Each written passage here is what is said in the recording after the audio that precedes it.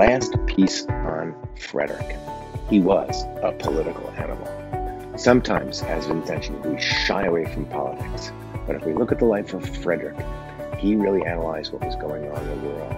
He watched poverty increase and strife increase, and he realized that if he didn't get in the middle of it, it was going to explode. And he got in the middle of it with charity, but he also got in the middle of it with writing, very political writing that critiqued society, critiqued the church.